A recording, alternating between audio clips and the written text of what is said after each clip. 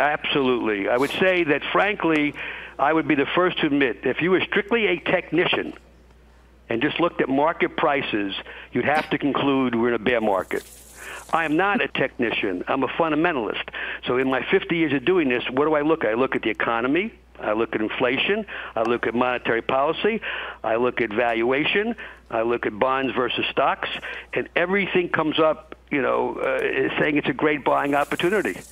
And that's what we've been hearing from mainstream media. The stock market's getting crushed again, and there's lots of signs of weakness. And there's still a lot of optimism if you're watching the mainstream media. They still believe in the long-term outlook and growth of the market. What's interesting is, like I said, as cryptos have been getting crushed, stocks have been getting crushed as well. And it looks like there's a lot of correlation in both markets.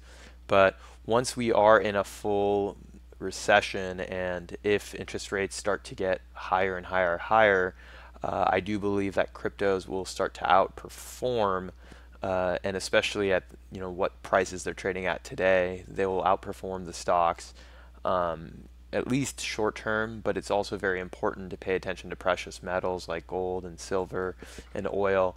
But for the most part, this is a very unpredictable market, and for the most part, I recommend everyone be cautious, and cash can be your best friend.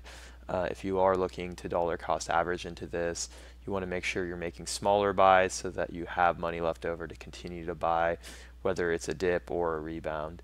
Let me know your thoughts on this, and I will talk to you soon.